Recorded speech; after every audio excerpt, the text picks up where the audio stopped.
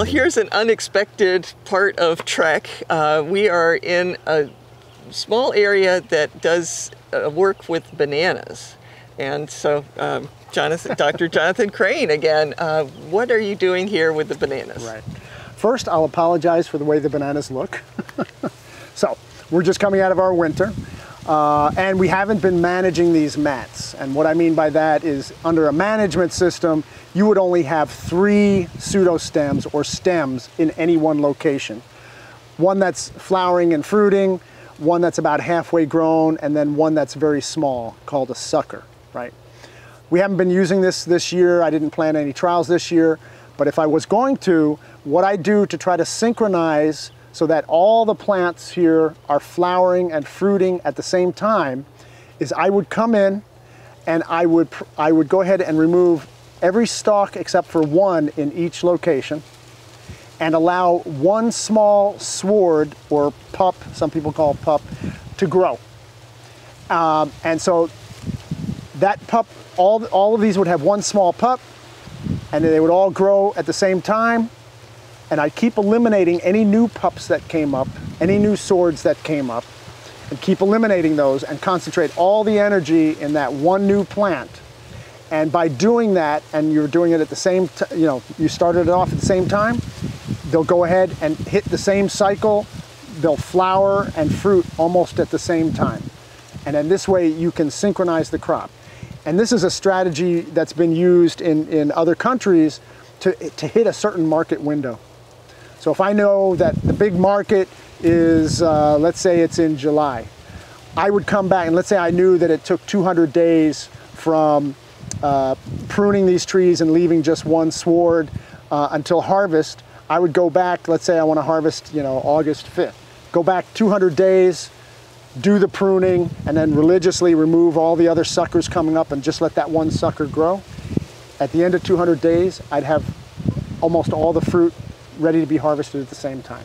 So does it matter how old the mat is as far as how quickly the pup will grow?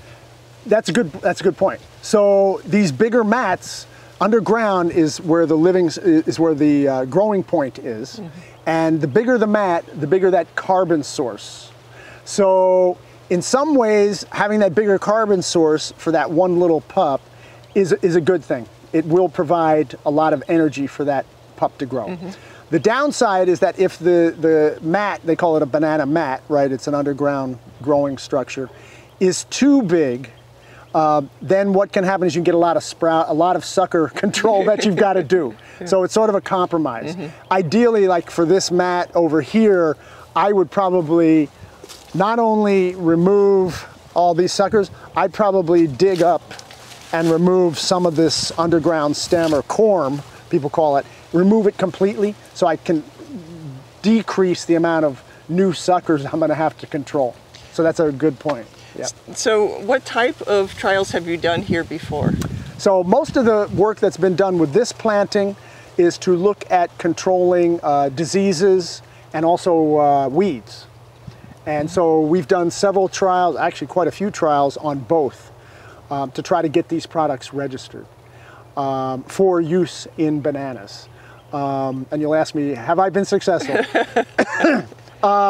Somewhat. Somewhat. Yes, it's a very slow process. Mm-hmm. From the time that we do a trial, it's usually 3 to 5 years before we would get use of the product.